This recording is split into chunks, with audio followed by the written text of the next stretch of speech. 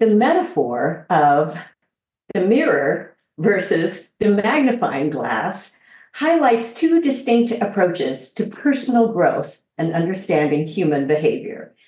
When we use a mirror, we engage in self-examination, taking an honest and introspective look at our own actions, thoughts, and emotions. And this practice fosters self-awareness, allowing us to recognize our strengths and our weaknesses and to make necessary changes and ultimately grow as individuals. And on the other hand, the magnifying glass represents the act of scrutinizing others' faults and shortcomings. And in this episode, we will look at the importance of self-reflection and the dangers of focusing on others' faults with practical steps to take and how to shift our focus from criticizing others to improving ourselves. So stay tuned. This podcast is brought to you by DJ Works Media with resources and ideas for you at mid-career or halftime of life. Check out our online courses where we want you to not only start, but finish. Books available in all versions and songs available for immediate download with sheet music and instrumental accompaniment tracks. Our musicals are family-friendly with great music that's memorable and inspiring. Sign up at goalsforyourlife.com/newsletter for weekly updates. Now to our episode. On one of our camp outings, when I was a young, attentive Girl Scout, we took a magnifying glass and we held it just right in the sun to attempt to fry an egg. Well, I don't actually remember if the egg ever got firm enough to eat, but it taught us the power of sunlight in creating intense heat. And the principle behind this is the magnifying glass's ability to gather and focus light energy. And it demonstrates the significant power of concentrated effort, both in a literal and a metaphorical sense.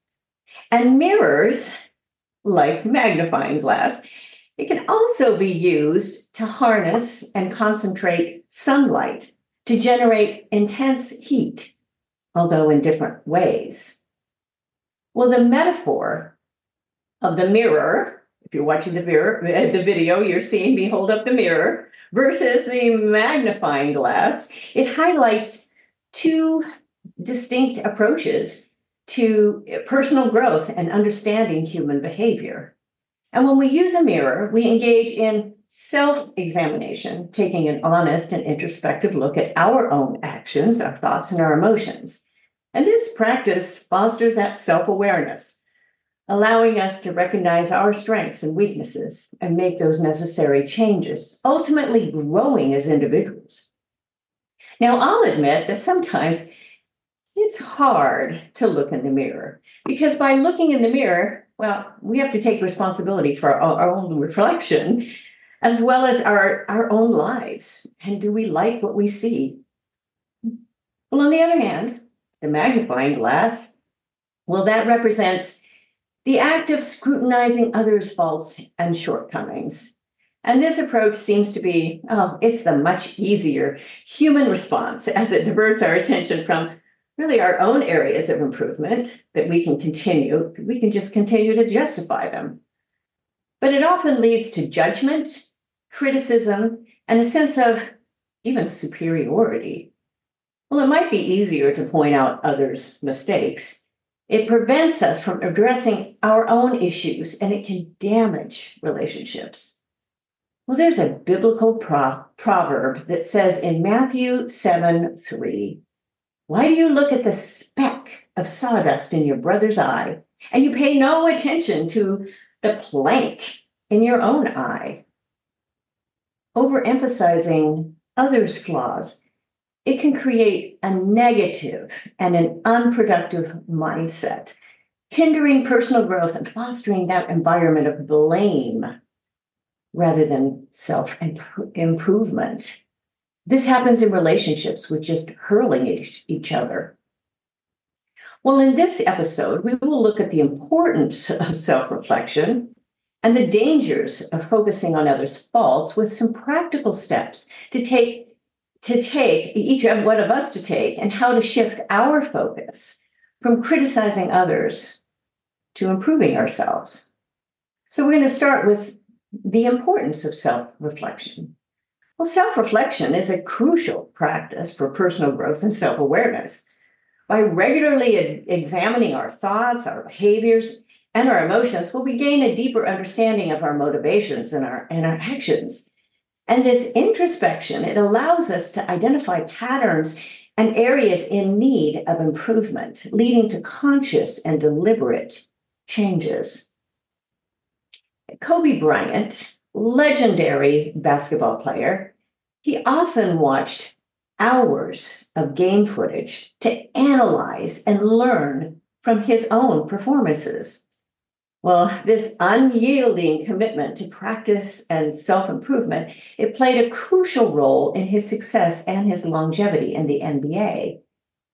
Another athlete, professional athlete, Jason Kendall, the all-star catcher who wrote the book Throwback. Actually, it's a great book. He shares how important it was to be prepared for every single game, analyzing every possible field and pitch to be prepared in his own game.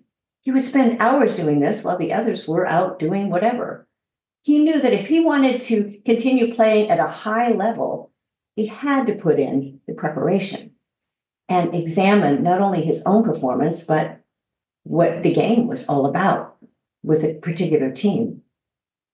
Most any entertainer or entrepreneur struggles at one point or another with viewing their own work as the reality of seeing any mistake or misstep. It's hard to face, but this is the way to improve. I had a voice coach video all of my rehearsals time and time again so I could improve every part of the show that I was developing. Oh, it was humbling, but it improved my performance and it led to me getting booked because it got so much better. Numerous studies underscore the benefits of self-reflection, and research has shown that individuals who engage in regular self-reflection, they experience improved mental health, including reduced stress and anxiety levels. For example, a study published in the Journal of Behavioral Medicine found that reflective practices such as journaling, which I highly believe in, can significantly lower stress and enhance overall well-being. Well, additionally, self-reflection, it's linked to better decision-making. Well, there's another study in the Harvard Business School. They revealed that employees who spent 15 minutes at the end of the day reflecting on lessons that were learned, they performed 23% better after 10 days than those who did not engage in any reflection. Well, the example I gave of videoing my music rehearsals confirmed this fact in my life as my confidence grew as a result of that review and reflection, even though it was hard. Well, these findings highlight the powerful impact of self-reflection on our mental health and our cognitive processes, ultimately leading to more informed and thoughtful decisions. Well, now let's talk about a few dangers of focusing on others' faults. Constantly critiquing others can have several negative impacts, including strained relationships, increased stress, and a lack of self-growth. And when we focus on others' faults, it often leads to judgmental attitudes and critical behaviors that can damage our connections with friends or families and even our colleagues. Relationships thrive on empathy, understanding, and support. And when these elements are replaced by criticism and trust, all of that trust and mutual respect, they are eroded. The act of constantly pointing out others' mistakes, it can create an environment of negativity and tension, contributing to increased stress levels, really for both the criticizer and those being criticized. And this is especially true, as I've mentioned, in relationships, especially such as marriages or close working colleagues. It's toxic Focusing on others' faults, it serves as a defense mechanism to avoid addressing our own personal issues. By directing attention outward, well, we can divert scrutiny away from our own shortcomings and our challenges. And this behavior provides a temporary sense of superiority or relief, but ultimately, it just prevents personal growth and self-improvement as we continue to vent. Well, personally, I have to be careful of this when going to a concert or listening to someone speak, because it's so easy for me to make those quick evaluations. Well, this also applies to my own personal marriage relationship. Unrealistic expectations and criticism could easily tear my husband and I apart. We've had to learn through the years to listen and to own our own part in many issues, and that's caused personal growth as well as growth together. Applying this to individuals and companies, it's easy to remain stuck in a cycle of judgment and deflection in an endless roundabout instead of engaging in the difficult but necessary work of self-reflection and change. The principles in my book, Stop Circling, they are very applicable here. Now, over time, this avoidance of evaluation, it can lead to stagnation without facing those issues honestly and with an open mind. Well, so now we've covered some of all those dangers and the importance. Let's talk about some practical steps for self-reflection. And I'm going to cover 3 areas. Number 1, journaling. As I've told you, I strongly believe in journaling. And journaling allows us to document our thoughts, our experiences, and our emotions, providing a clear record of our personal journey. By writing regularly, whether daily or weekly, we create a space to process events, understanding reactions, and track progress. It's a place for those feelings. It doesn't take much. Even writing a couple lines at least a couple times a week is a wonderful practice to start. So start by asking some constructive questions such as, well, what are my strengths and my weaknesses? And what can I improve on? Also, what am I grateful for? These questions prompt deeper thinking, and they help identify areas for personal development and even clarity about our goals and our aspirations. Howard Schultz, the former CEO of Starbucks, after facing challenges in the company's early growth, well, he took time to assess the company's culture and customer experience. He implemented changes based on his reflections, focusing on employee satisfaction and creating a strong company culture. His emphasis on values and community transformed Starbucks into a global brand, and it helped the company thrive in a competitive market. Well, second, seeking feedback. So journaling, now seeking feedback. Feedback from trusted individuals is a valuable component of self-reflection. Friends, family, and mentors, they can offer objective perspectives and constructive criticism that we might overlook. And by inviting their insights, we can gain a more comprehensive understanding of our behavior and its impact on others. Well, it's like having a good rear view mirror in our car. Without it, it's difficult to see when a lane change is possible or even needed. So journaling, that input from others, and now attitude of gratefulness. When individuals take the time to reflect on what they are grateful for, they shift their focus from what they lack to what they have. Now, this practice can lead to increased happiness, reduced stress, and improved mental health. It can change everything. Gratitude helps individuals appreciate the present moment and recognize the positive aspects of their lives, which can provide a very strong foundation with an optimistic outlook, making it easier to navigate challenges and setbacks. It can also foster a positive work environment. So an example of this, of an organization that practices gratefulness through the years, has been Zappos. And Zappos is an online shoe and clothing retailer known for its exceptional company culture, or they have been through the years. And Zappos they've encouraged a culture of gratitude among its employees through various initiatives, such as peer-to-peer recognition programs and company-wide appreciation events. Employees are regularly encouraged to express gratitude and acknowledge each other's contributions, fostering a supportive and a positive work environment. Well, this practice not only enhances employee morale, but it also translates into better customer service, as happy and appreciated employees, well, they are more likely to provide outstanding service. So let's talk about some tips now, besides the journaling, getting input from others, and practicing gratefulness. Well, let's talk about some tips for shifting focus from others to yourself. To shift focus from critiquing others to self-improvement, the practices of listening, understanding, and empathy are necessary.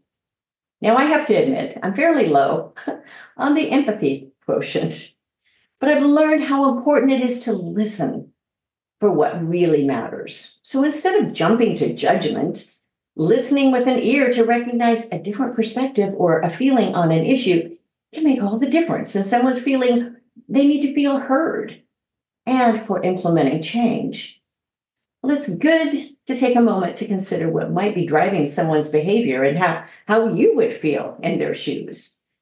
This shift from judgment to empathy not only fosters better relationships, but also it cultivates a more harmonious and compassionate environment, both for ourselves and for those around us.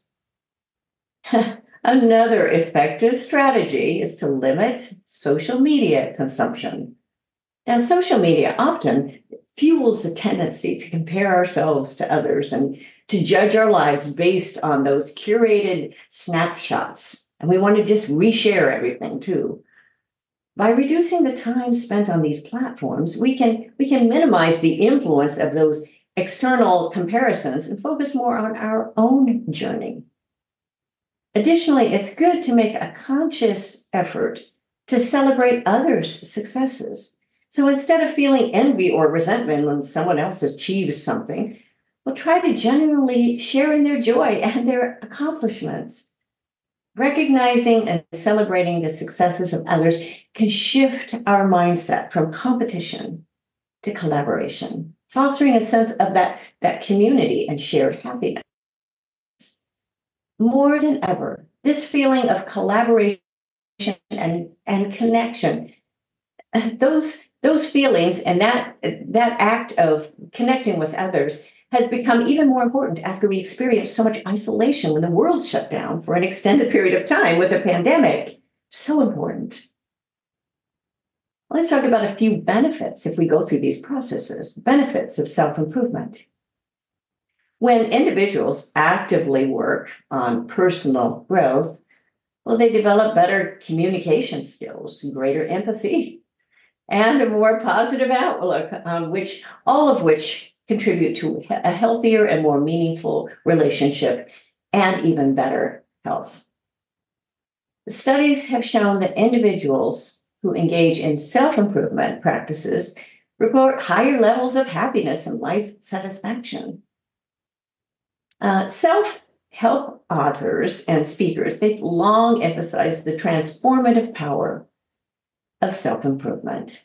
In fact, within the online mentorship course, the one I've put together, Hero Mountain Summit, the links are in the article, we go through the steps for both personal and professional growth with the tools that encourage growth, as well as help to answer what's next. Many people don't have those tools. It's important to develop those no matter what stage of life you are at. And part of this process is looking in the mirror, looking in that mirror to evaluate our own lives instead of using a magnifying glass on others. Well, Stephen R. Covey, he was the author of the 7 7 habits of highly effective people. And he also underscores the importance of self-improvement and reflection. This is his quote. Personal development is the belief that you are worth the effort, the time, and energy needed to develop yourself.